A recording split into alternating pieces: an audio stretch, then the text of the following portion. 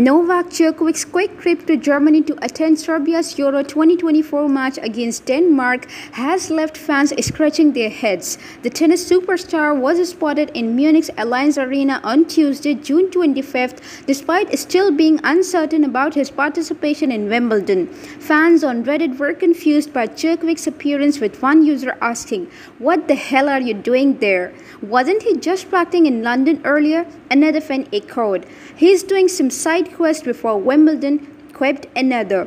Another fan joked about Djokovic's possible use of a private jet to make the trip.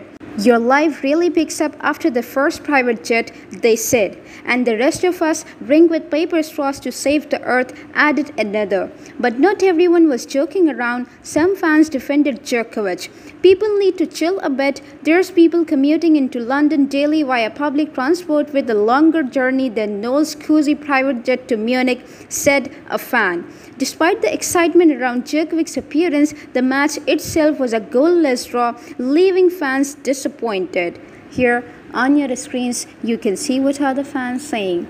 Thank you for watching this video.